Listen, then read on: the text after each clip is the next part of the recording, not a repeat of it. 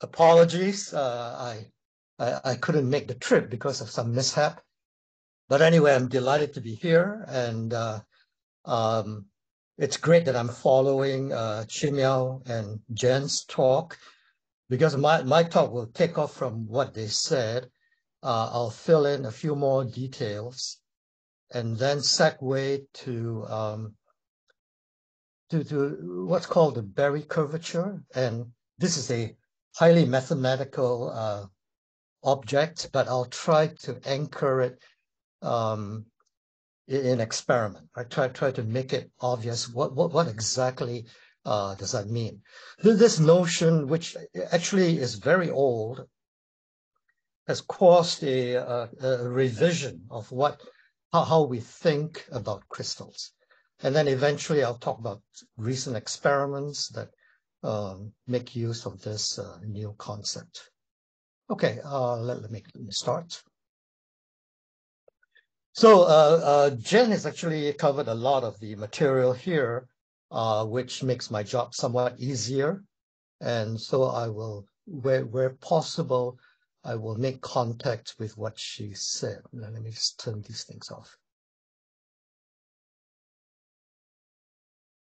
Okay, so as you know, crystals can come of metals, can come in many forms, and they can be very complicated, right? So what physicists like to do is to make things as simple as possible. And so it's the simplest case is the square lattice. So as Jen mentioned, this could be monolayer graphene, except graphene has a hexagonal structure, but many of the same notions apply. Now, we call each of these points the Wannier site, sorry. And if you so you would put an atom on each site, and then if you add the wave function that's around each atom, you get a cartoon that looks like this, right? So where the cotton ball is the probability cloud of the electron. It can be found anywhere around, as indicated by this gray ball, with black indicating highest probability of it being found there, and then it kind of tapers off before it runs into the neighbor. Now, as Chimiao already mentioned, there are a lot of electrons, even in the smallest speck of metal. So gold, a millimeter cube sized sample will have 10 to the 20 electrons. So this is a number beyond human comprehension, but that's our task. So the challenge for us, how do you describe the quantum behavior of 10 to the 23 electrons, right? And does this question have any meaning? You know, why would you want to do that? And how would you convey the information on so many electrons? And on top of it, you want the quantum behavior. So the trick that physicists use and others is to focus on the occupancy of quantum states, which is indicated by this notation, but I won't be using it. Everything I say will have minimal use of mathematical equations, and I'll try to represent the concepts by pictures as far as I can. Eventually, I will fail because this is a very quantum mechanical subject. But okay, let's see. Let's see, and I invite questions. Now, the analogy that best describes how a physicist looks at a chunk of metal is imagine a hotel with many floors, right? The number of floors could be 1 billion.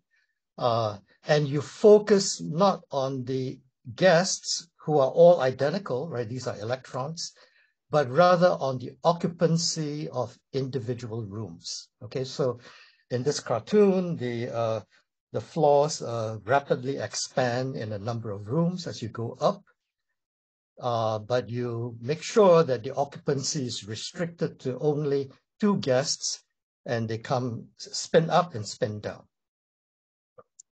You could also have single occupancy, of course. There are no elevators, that's the key point. So as guests stream in, they preferentially like to occupy the lowest floors, right? And I think this is not a surprising statement.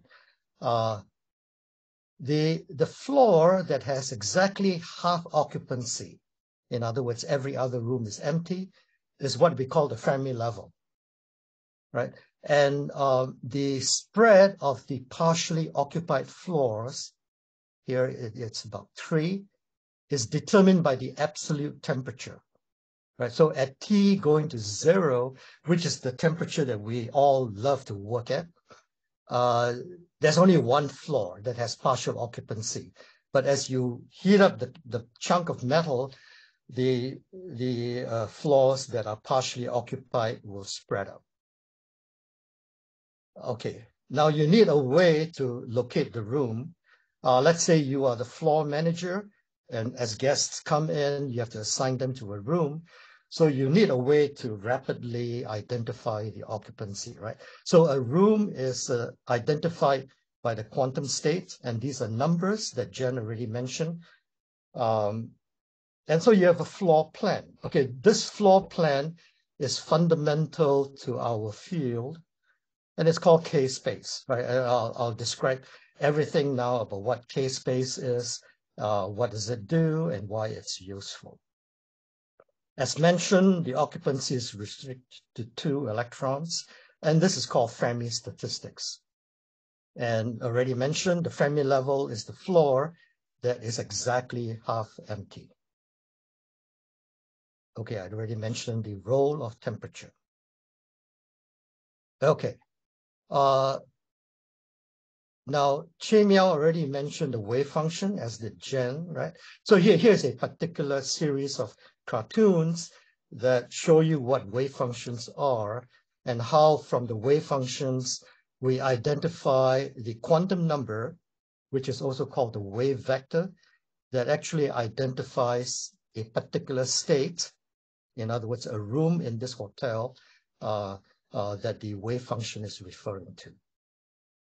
So you have 1,000,000 atoms, right? Each harboring a specific atomic wave function or atomic state. What a block wave function is, that's the trade name, is you multiply the combination of these atomic wave functions by an envelope wave function, shown in blue.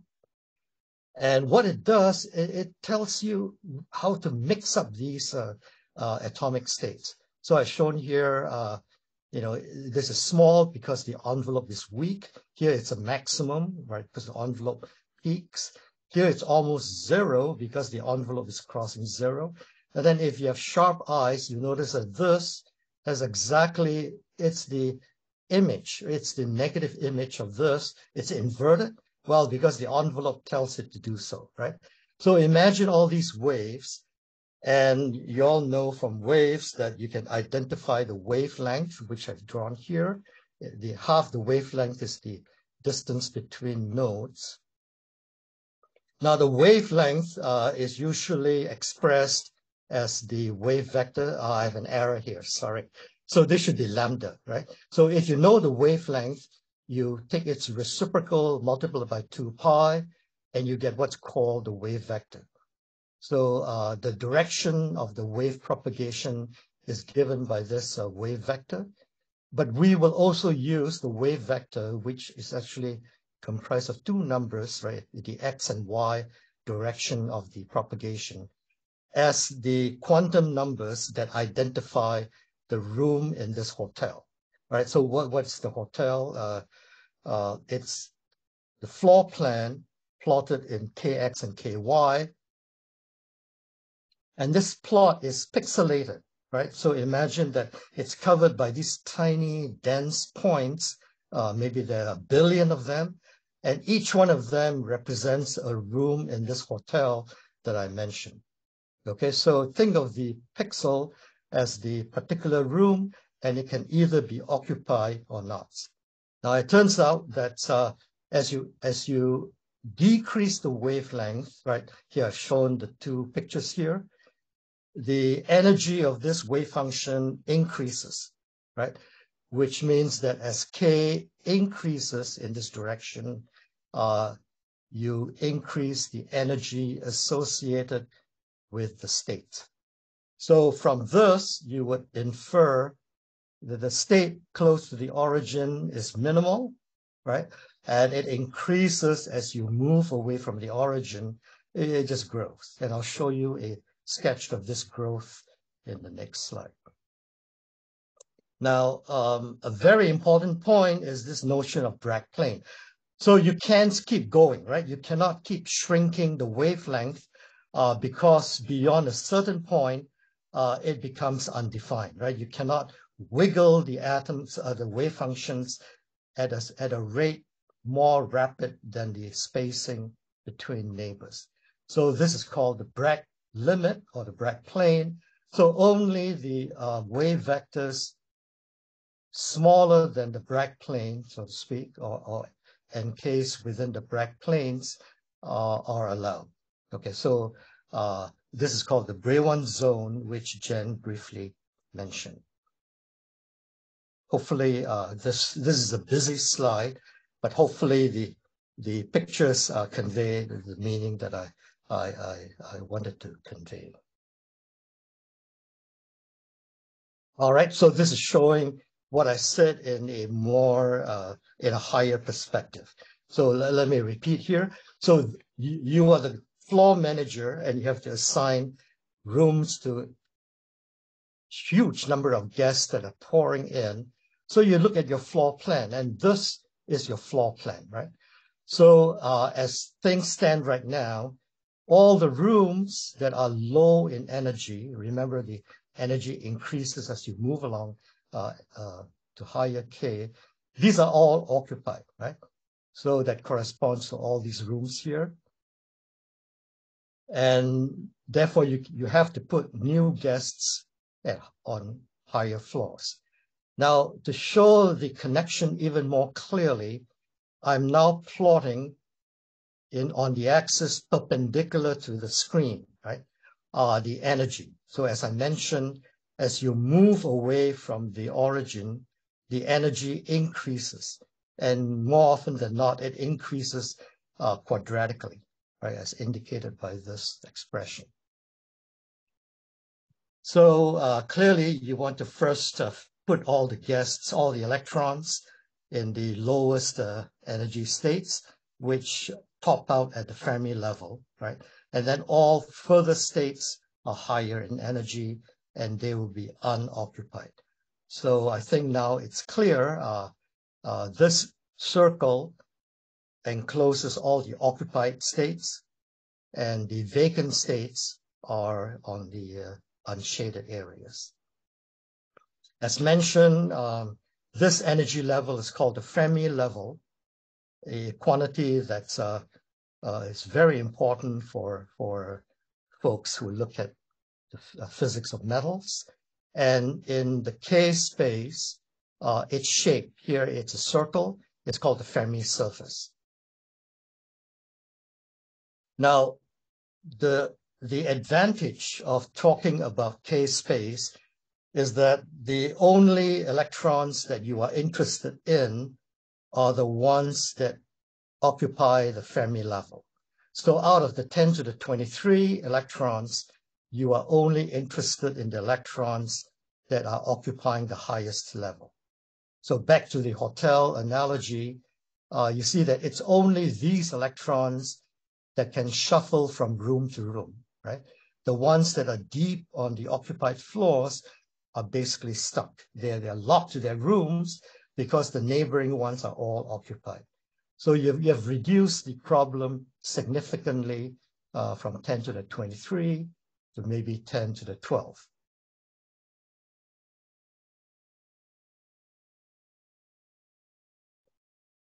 Okay, now knowing this picture, I have to introduce a few notions, in particular the velocity.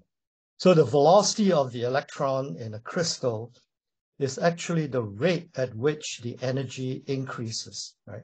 You can see that the rate is increasing very slowly here. In fact, the velocity is 0. Here it's increasing rapidly as you move out in K, and here even more so. So mathematically, this is written, although I won't be needing the actual expression, as some kind of derivative, right? The rate of change of a quantity E relative to changes in K gives you the velocity. But I'll often show this symbol, and you can take this symbol to mean this notion of increase of the energy. So here's where I touch base with what Jen mentioned. This is a cross section, the red curve of the bowl, right? And you find that it increases, the velocity is a maximum near the midpoint of this energy. But ultimately, when you hit the Bragg plane, which is the maximum rate of oscillation of the wave vector, it has to go to zero. The slope has to go to zero. So the velocity has to vanish both at the minimum and at the maximum. But aside from this special behavior, this is actually quite analogous to our ordinary free particle in the vacuum. Now, again, to touch base with what Jen said, this is a slightly different way to look at it, but it's really saying the same thing. There is a gap. In the previous example, as we increase the energy, it tops out when it hits the Bragg plane. That defines a band, right? The minimum and the maximum define an energy band, which was already referred to. And then you go on to the next band and yet the next one. If the bands don't overlap, right, this would be the example where you don't have this spaghetti mix that Jen mentioned, then you have the possibility of having an insulator, right? Whenever the Fermi energy doesn't end up in the gap, then you have a metal, as I've shown here. But if you were unfortunate enough to have the Fermi energy be inside the gap, then you have an insulator. And I think a clear way to understand, an easy way to understand the distinction is to imagine this fortel having no floors after a number, right? So there's maybe 3 or 4 levels that are empty of rooms, and that it continues thereafter. That would represent an energy gap. So once all the guests fill the lower levels, it's very hard for them to climb to the next band, right? They need significant amount of energy. And if you apply an electric field, which is equivalent to tilting the floors, then you see the electrons don't roll. They can't roll down to the lower energy levels because all the neighboring rooms are occupied. By contrast, if you didn't have this gap, then when you tilt the floors slightly, you see electrons can now jump from one room to the next. And that constitutes an electric current. Now, the discovery of this gap was transformational. I think it was Felix Bloch. Before his work, it was a big mystery why the resistivities, which measures the difficulty of conveying current, differs by 10 to the 12, right, which is a billion times between all kinds of elements. And this was a deep puzzle, right? But Bloch's idea of this energy gap essentially solved this problem. And that led to the invention of the transistor, which is really equivalent to invention of the wheel with respect to modern civilization. Everything we do now, including the iPhone, would not have happened without the invention of the transistor, and that was based on the understanding of the energy gap.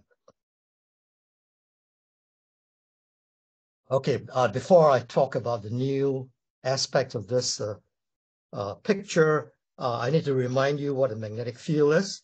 And I'm sure all of you know this, but this is just a reminder.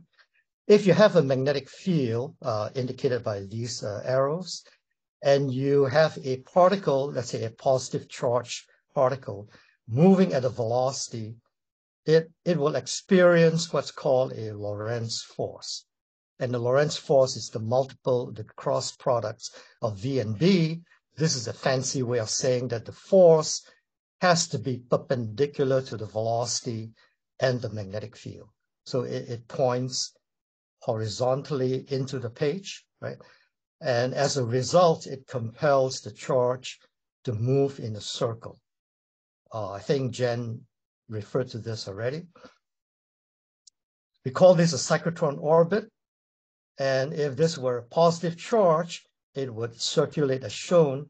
If it were negative, it would circulate in the opposite direction. And this is very important for the experiment I want to talk about in a few slides from now. I debated about whether I should talk about this vector potential A, but let me go ahead and run it by you because I will need to refer to it in one slide. Now you can represent the magnetic field in two ways.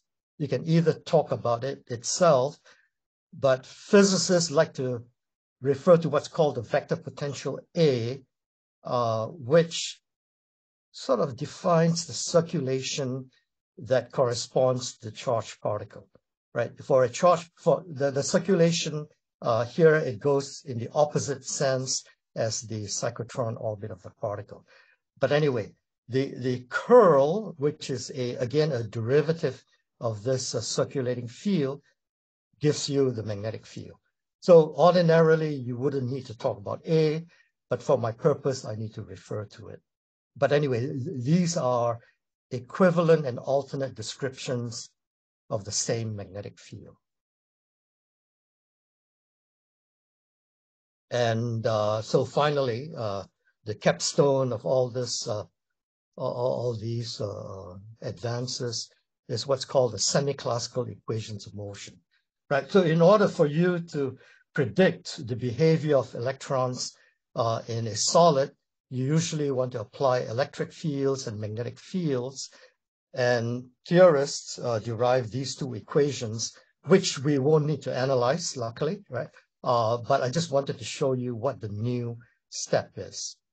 Now, imagine you're talking about electrons moving in the presence of 10 to the 23 atoms.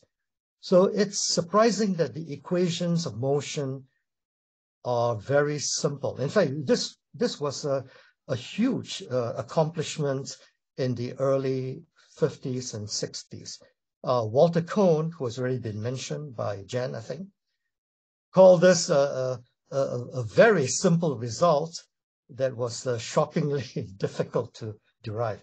If you look at this paper, it took about 20 papers of dense calculation, but at the end of the day, it's simple. And this is particularly so when you compare it with what you expect for a free electron, right? I think most of you will remember this. If I have a free electron in vacuum exposed to an electric field and a magnetic field, the electric field itself will accelerate and cause a change in the momentum, right?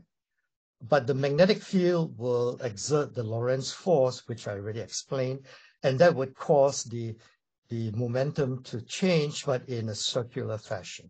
And that gives rise to the cyclotron orbit that I mentioned. Furthermore, it goes without saying that you remember for a free electron, the velocity of the electron is simply the momentum divided by the mass. Now, these two equations have a one-to-one correspondence, right? You can think of the k dot here multiplied by the Planck constant as basically the momentum derivative, and the velocity, well, it's a bit more complicated, but it technically looks nearly identical to the velocity of free particle, except for the caveat I mentioned before.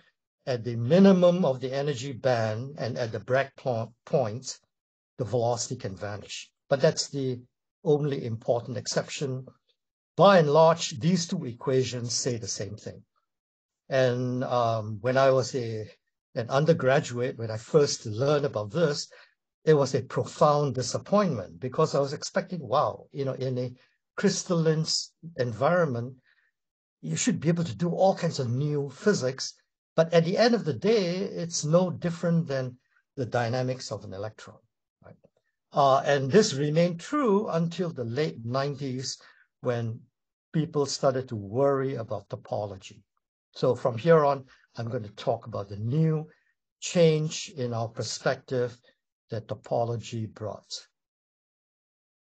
So this picture is incomplete, and this was known. This was known by the very early theorists, Luttinger, Kohn, Roth, Blount. And then there was a 30-year gap.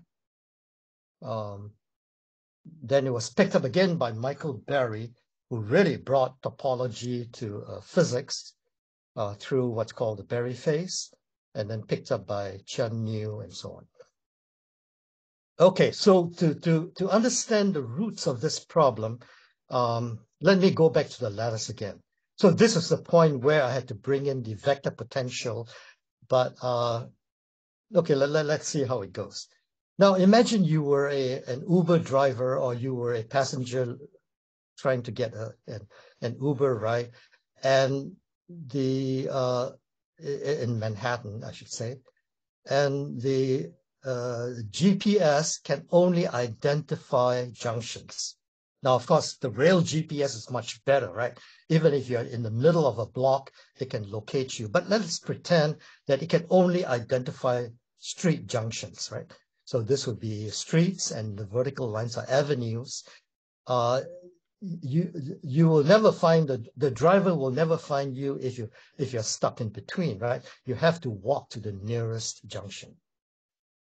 But electrons are not confined. You see, they don't spend all their time. Well, they do spend most of their time at the lattice site, but they often spend lots of time in between, which I call the intracell coordinate, right? So when they're in between, you have to locate them by finding the nearest junction, and then locate their final position by this intracell coordinate that folks call big X. And this big X is quantum mechanical because it's identified by these quantum numbers. So whenever you encounter a new quantity, it's natural to take its derivative, see how rapidly it changes. And again, it involves the curl, which I mentioned before. Now, if we liken X to A, the vector potential, you can imagine taking the curl of this funny intracell coordinate, and you get the Berry curvature, right? So the upshot is the following. You will remember that I said that when the wave functions oscillate too rapidly, right, they lie beyond the Bragg plane, they have no meaning because we simply cannot handle electrons that fall in the crack, so to speak. And the Berry curvature or Berry phase actually corrects this deficiency in our description. And until folks understood what the Berry curvature did, they sort of ignored what happened in between, right? So the conventional picture ignores electrons in the interstitial location, intracell locations. Okay, so I realized this is quite abstract, but this was the simplest way I could introduce this topic. Hope things are clear. Now, actually, to delve into the history, Luttinger in 1955 had uncovered this effect. He did not call it the Berry curvature, of course. I think today we should really call this effect the Luttinger curvature, but he uncovered this in rigorous quantum mechanical calculations, and he was heavily criticized because of predictions that I will describe in the next slide. Then he recruited Walter Kohn, who was a young postdoc, to try to figure it out, but they never could convince the community that what they were saying made any sense, and Luttinger abandoned this idea. Well, he didn't. He walked away from it after working on it for 8 years.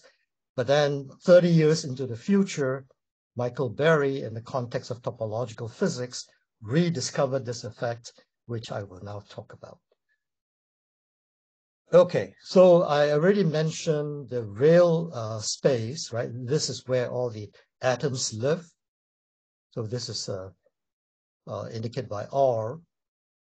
The familiar magnetic field that you apply in the lab will penetrate the real space, and as I mentioned, they will compel a charge to move in a cyclotron orbit, right? So this just repeats what I mentioned in the old picture. In the new picture, the K space, remember K space is the preferred space to describe electrons. This, if you wish, is the floor map that the hotel manager looks at. Is actually pierced by the Berry curvature.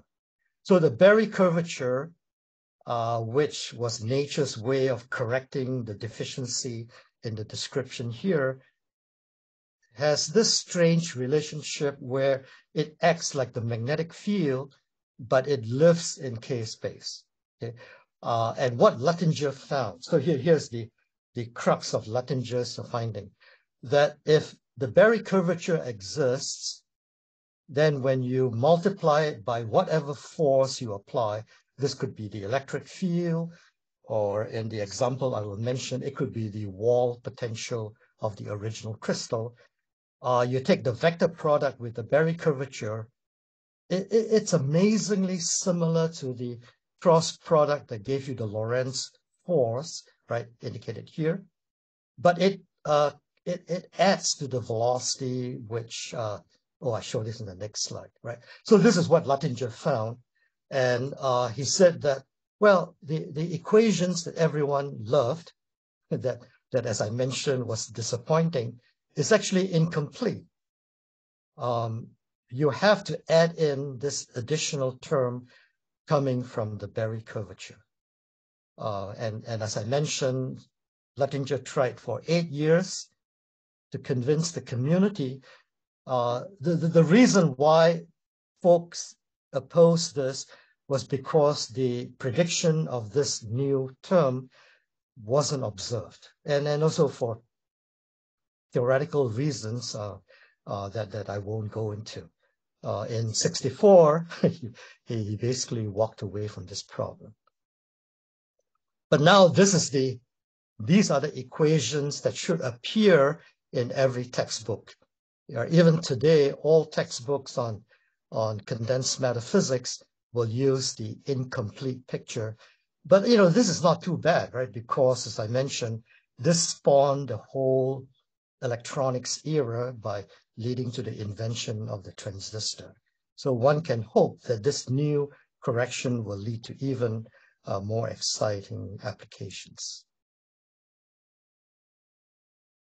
All right, so step back a little bit. Now we are in the old age when the Berry curvature wasn't present. So the way that you detect the magnetic field or the effect of the magnetic field on a current is called the Hall effect. And all of you know this, but I'll just review what we do in the lab, right? So here's a crystal, a metallic crystal. If you pass a current, and let's pretend they are all positively charged, the positive charge will flow mostly downstream, but because of the Lorentz force, they will be deflected, let's say to the right? So the electrons will pile up on their right edge and be deficient on the left. So if you attach a voltmeter that compares the potentials of the two edges, you will detect a very tiny Hall signal. And interestingly, if you reverse the magnetic field, but don't change anything else, the deflection will be to the left. And this Hall voltage will change in sign, right? So this was discovered by Edwin Hall, I think it's Edwin, yeah, a long time ago in the 1870s. Needless to say, if the carriers are charged neutral, Like if they were phonons, phonons are quanta of lattice vibrations, or they were comprised of spins, as Jen mentioned. So you have a spin current. They don't have a charge, so there's no Lorentz force. The Hall effect should vanish, right? So here is an important fact that the new point of view that topology brought based on the Berry curvature, the profound effect on these predictions. So this is what I will talk about for the remaining slides. How am I doing for time, Chimiao? How much time do I have left?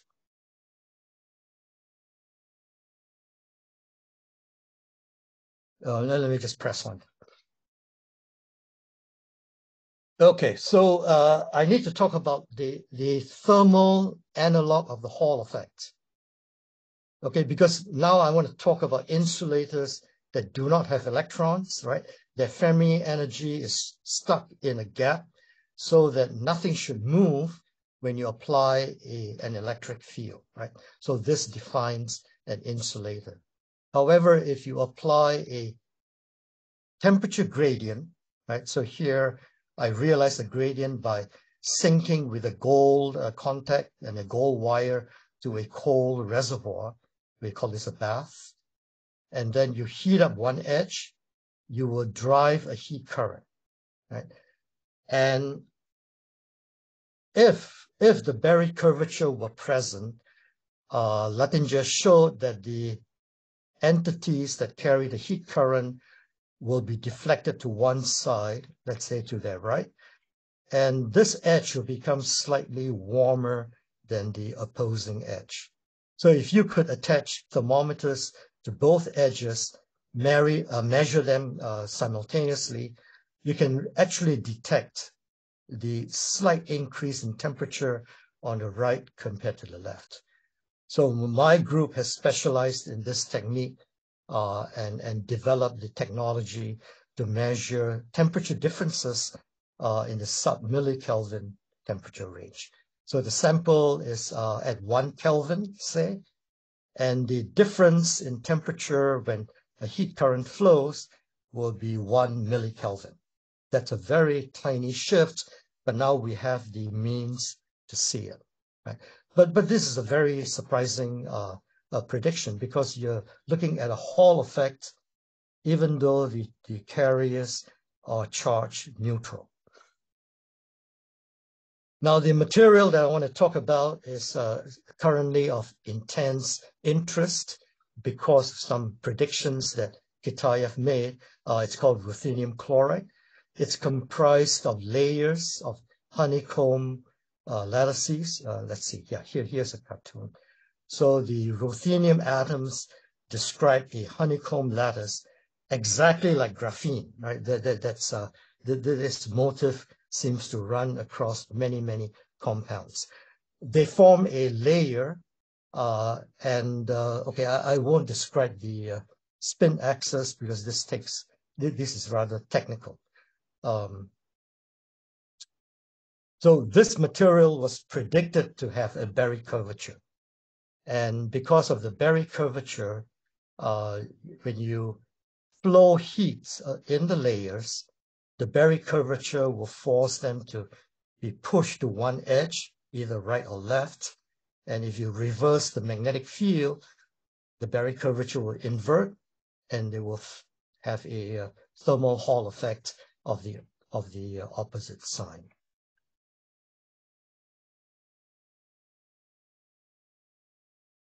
So Peter Checker undertook this very challenging experiment for his thesis, and he nursed the experiment until he obtained signal-to-noise ratio that to me it looks very impressive, and there's no doubt that this effect exists. So let me explain a little bit the setup for his experiment. The green bar indicates the sink or the bath, right? This is the cold sink, and the crystal is the gray rectangle. It's epoxied to the bath vertically. Magnetic field points vertically, and the heater is glued to one edge. So when the heater is on, we drive a heat current towards the bath. Now, the yellow boxes are thermometers. These are very sensitive semiconductors that in which the resistance is exponentially sensitive to the temperature. We turn on the magnetic field and turn on the heater and compare the thermometers B and C. So this is what the difference of those two thermometer readings are. And you can see that the sensitivity that Peter achieved is really in the sub-millikelvin regime, right? So within a millikelvin difference, he can detect the change. When the magnetic field is 0, nothing much happens. And then as you turn the field in the positive direction, let's say up in this cartoon, you see that the difference in temperatures becomes positive. And then it goes away, right? But then when you reverse the magnetic field on the left, it goes negative. And you can go back and forth and establish that indeed you do see a Hall effect, right? Because you're monitoring the two edges as a function of field direction. This is direct proof that the Hall signal exists, even though this is an insulator. And Peter went crazy and mapped out the Hall signal throughout the phase diagram, right? So here I'm plotting all the temperatures between 1 and 10 and magnetic fields going from 0 to 12 Tesla. 1 Tesla is roughly what your body experiences in an MRI machine. It's a very strong field. 1 Tesla is enough to pull keys out of your pocket unless you type them down. The refrigerator magnet, which you are familiar with, is something like 1% to 5% of 1 Tesla. So going to 10 Tesla, that's a very strong field. And Peter measured 50 curves from which he could construct this color map, right? Red means the signal meaning the height of this curve is largest, and purple, let's see, where's 0? Oh, 0 is light blue. It's 0 over here, but then it has this curious negative signal very close to 1 Kelvin. So with this, I'm not showing you all the data because of time. Oh, I am showing you a subset of this data. You can basically track at any given temperature, and this gives the temperature between 3 Kelvin, going to 4, 5, and then going to 9 Kelvin. As a function of magnetic field, each point here represents the difference between left and right in temperature, and so on, right? And then we can convert this to get what's called the Hall conductivity, which I didn't quite explain. But anyway, from these curves, Peter convinced me that actually he was seeing the Berry curvature. And at the same time, in this material, many theoretical groups computed the Berry curvature, and they confirmed that it exists. Here again is the Brillouin zone, right? Kx, Ky, sorry, Kx here, Ky. This is the Brillouin zone that identifies, all the occupied rooms, so to speak, of this hotel in the K space. Blue is the Berry curvature. Blue means a negative Berry curvature. When you reverse the field, it becomes red. And that fit the predictions fit our experiments quite well. Unfortunately, the theory is a little bit too elaborate for me to describe here. Let me just show the agreement, right? So Peter's data plotted versus temperature when he converted to what's called the thermal Hall conductivity divided by temperature agrees with theory rather well. And the agreement is not only persuasive, the magnitude derives something called the Chern number, which we found to be 1. And so this seems to clinch the issue for us, that what we were seeing was basically the, let me go back to one slide, basically chiral states, which Jen briefly described. So these chiral edge states are like the one-way traffic that Jen mentioned.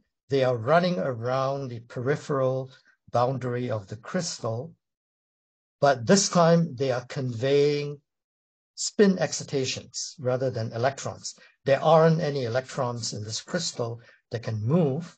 So these spin excitations run around the periphery and they generate a Hall effect, but translated as a temperature difference. And we believe this is the first concrete such experiment showing that bosons, right? Bosons are a description of these statistical behavior of these spin excitations. This, we believe, is the first concrete evidence for boson Hall effect. Okay, I'm pretty much at the end. I realize this is a somewhat technical talk. I've tried to make it as accessible as possible without equations, but I'm certainly happy to answer questions. Thank you. Thank you very much, Phuan.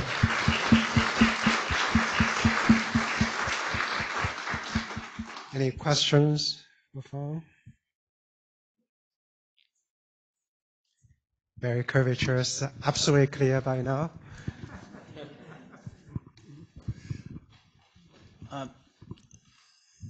What is the physical origin of this Barry's curvature?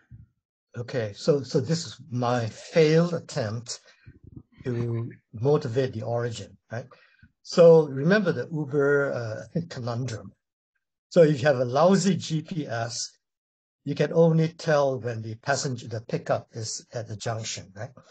This is exactly the situation in the standard picture, the old picture that Bloch, Kohn, and so on finalized. The electrons can only be relevant, or they can be described when they are at these junctions, at the interstitial, at the where the atoms are. But nature, of course, doesn't really care what the failings of human understanding is, right? Nature will do whatever she wants. So the electrons will spend time in between, right? And this interstitial description, which I called X, exactly describes that, right? The interstitial coordinate tells you when the electron is deviating away from these junctions. That is the origin of Barry curvature. If you take this interstitial coordinate seriously, and you take its derivative in this mathematical way, you get exactly the Barry curvature. Then you step back and say, but wait a minute, this should be true for all crystals. And that's what Luttinger was trying to tell the community, gosh, 60 years ago, that you cannot ignore this because this, nature will come back and bite you in the back if you ignore this, right?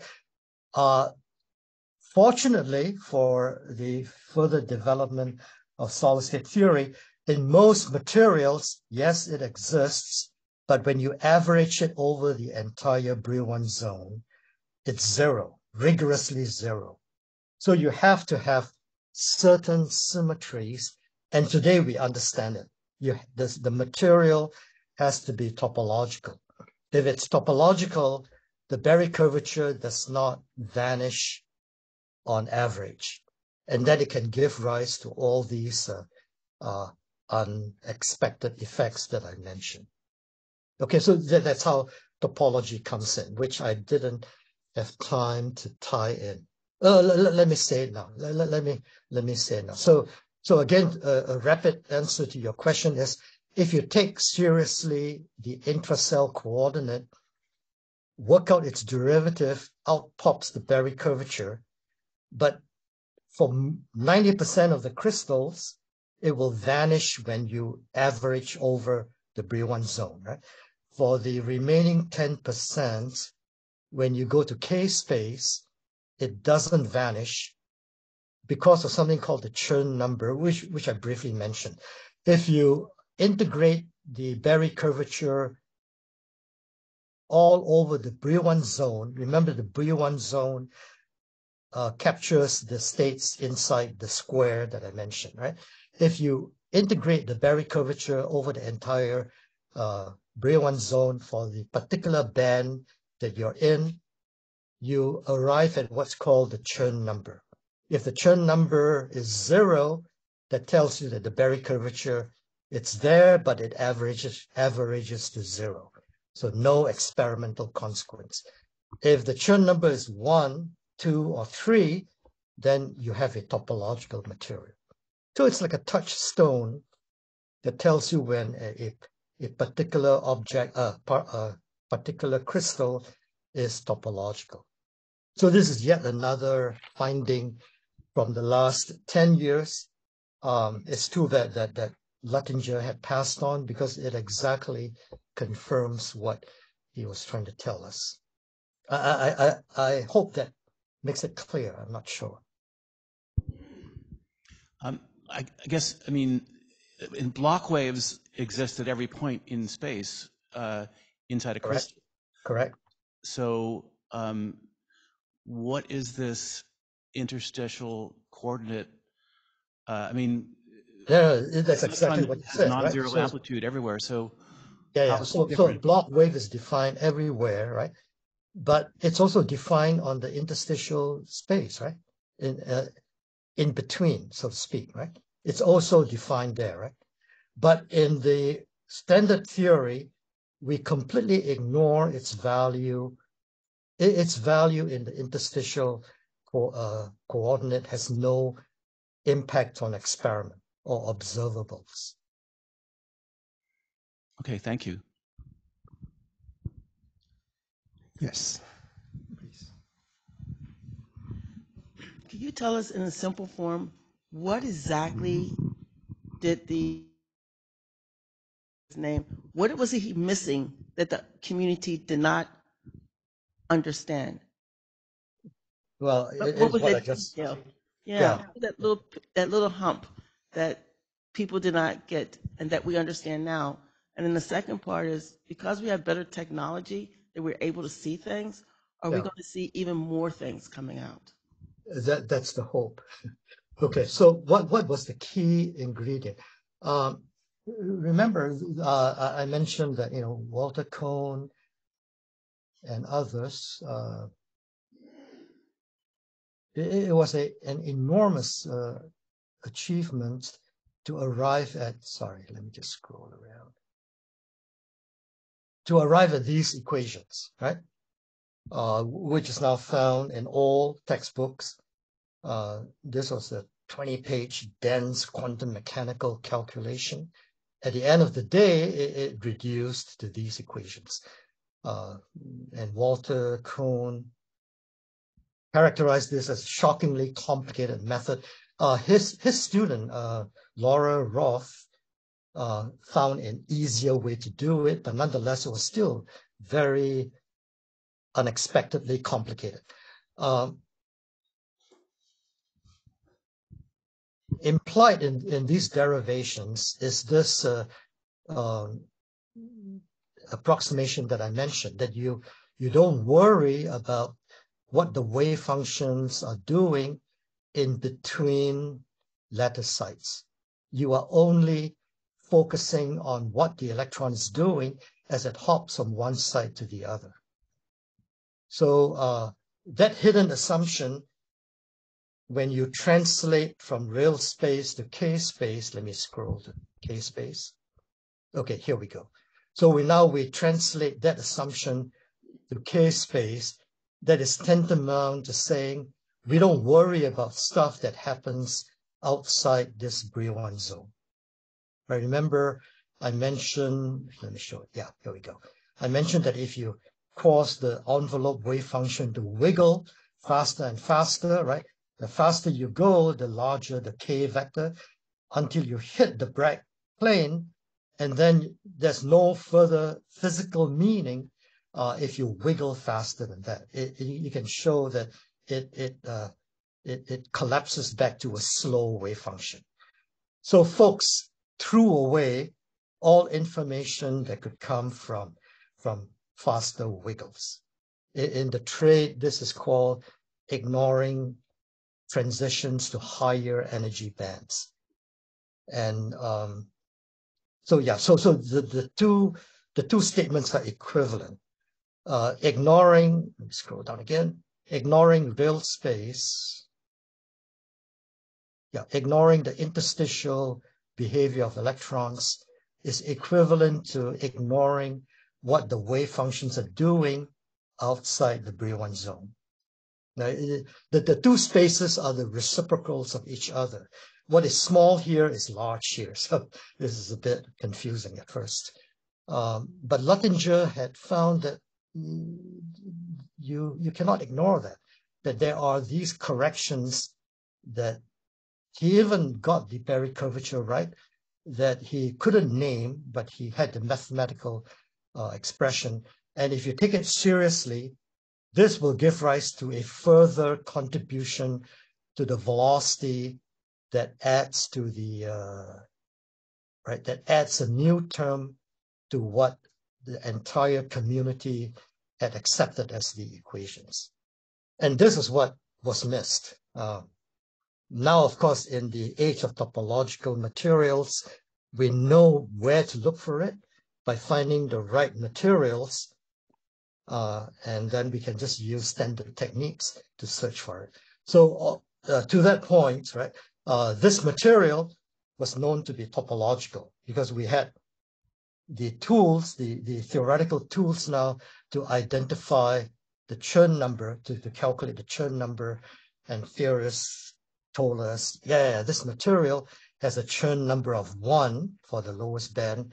So this is a promising material to look for the Berry curvature. And indeed, this is the experimental proof. The technology is not a quantitatively new method. It's just done much, much better with modern electronics.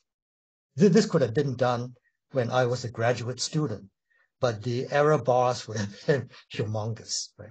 So with modern technology and clever graduate students, you can get this beautiful resolution. I hope I answered the question. Any further questions? Yes, please. The Berry curvature is affected by magnetic fields and by temperature. What happens when you have them both?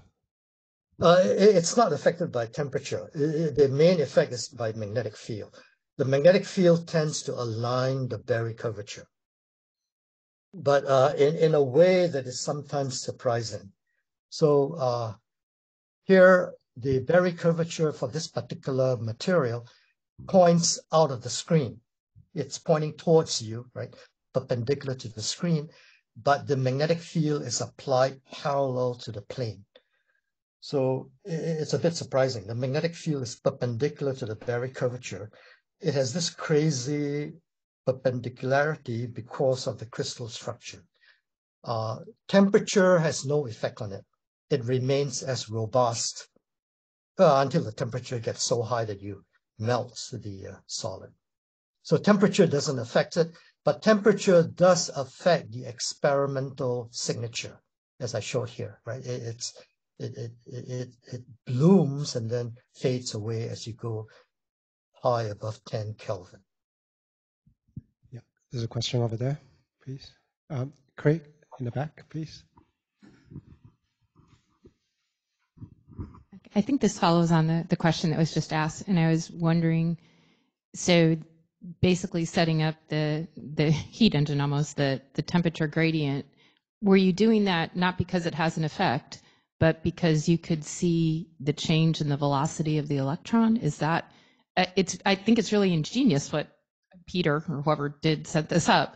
So are you setting up the cold sink, hot sink, the scenario that gave you that beautiful signal, is what you're detecting with the slightly higher temperature at the end is the difference in the velocity due to the curvature? Is that? No. If I I mean, you're almost right. I was trying to understand it. It's really clever, but I. No. That's an excellent question, actually. If the heater were not turned on, okay, so you don't have any heat pouring out of the heater, the entire crystal would be at the same temperature, right? It would be the temperature of the sink. Okay, Right. so typically that's 1 Kelvin. So nothing flows. I mean, there are still these excitations running around with velocity, but they all rigorously average to 0, right? Because a crystal that's in equilibrium cannot display or host a heat current, a net heat current. Now we turn the heater on, and that upsets the equilibrium, right? Right. So, it's as if you think of yourself in Grand Central, and you're looking down from the top floor, and you see 1,000 passengers scurrying around, but there are equal numbers running up as down, west and east, right? So there's no net flow of passengers anywhere, right? They're all equally balanced. But now you turn on the heater, and preferentially the heat will want to run to the sink, right? Mm-hmm. Because you're driving a heat current. So there will be more, the velocity will be higher going towards the sink. But it would all be perpendicular with no bias between right-handed and left-handed edge, right?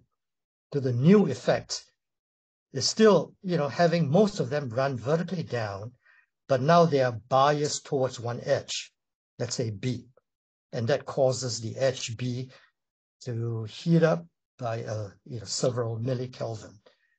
Then you reverse the field, they're still running down the same direction, but now they are biased to the right edge.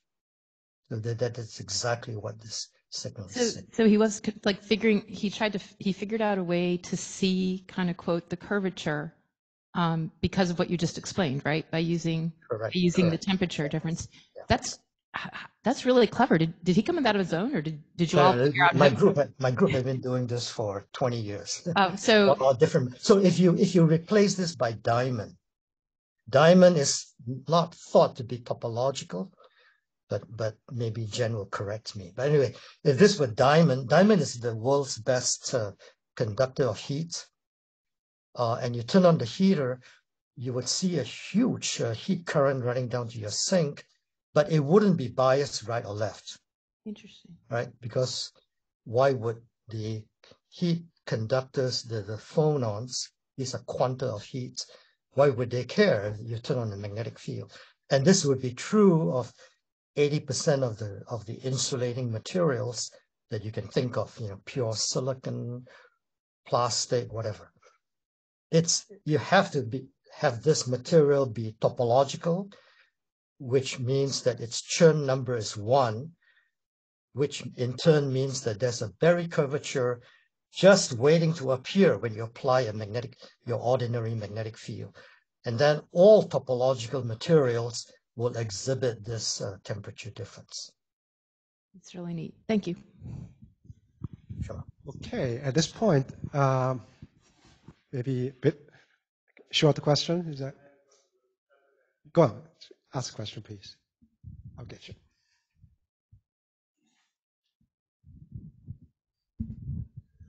With that slide, I had 2 questions. One was a comment to make sure that I wrote my notes down correctly. You said that you had forces up to 10 Tesla? The magnetic field. Oh, net field. Okay. So wrong notes. Thank you for that. And we're on the bottom. I'm unfortunately a biologist, so it's squiggly to me. At 6, the graph on the right-hand side, how is it possible that you have 2 points of 2 different energies, the blue to the left? Oh yeah, excellent question. So this, so blue, right, refer to this chart. Blue means negative, right? So you're somewhere here. 0 is a teal, I guess you would call it. So this is teal. And I don't know, these colors are chosen by Peter, and I said, don't make it so complicated. But graduate students do what they want. So blue means negative, red means positive for this difference, right? Well, there's no easy way to explain this, but the theoretical calculations, in fact, predicted this negative portion before we finished the experiment. So this is what convinced us that these calculations, which I showed here, were in fact correct. They were performed by Kim's group in Toronto, and published about a year before we submitted our own paper. So that's no easy way to explain the blue crossing, but it's an unusual signature that was predicted by the calculation, all based on the Berry curvature. Yeah, let me remind you of the scale again for 10 Tesla field, right? If you go have an MRI taken, hopefully never, the field that you will experience is roughly 1 Tesla. Your body is exposed to 1 Tesla field. But if you could increase the field, and there are projects to do so now, to 6 Tesla, your MRI picture, the X-ray equivalent, will be 6 times higher in resolution. So there are many medical labs that are trying to increase the magnetic field, but the costs is exorbitant. So most machines are 1 or at most 2 Tesla. Okay. And as I mentioned, a magnetic toy will be half a Tesla. When you buy these magnets from Amazon that are really strong, they would be like half a Tesla. A refrigerator magnet will be some 1% of 1 Tesla, 10 millitesla, right? So these are impressive fields. When they are turned on in my lab, everything that can be strapped down had better be strapped down. Otherwise, it will come flying towards the doer. All right. On that note, thank you for. Okay, good.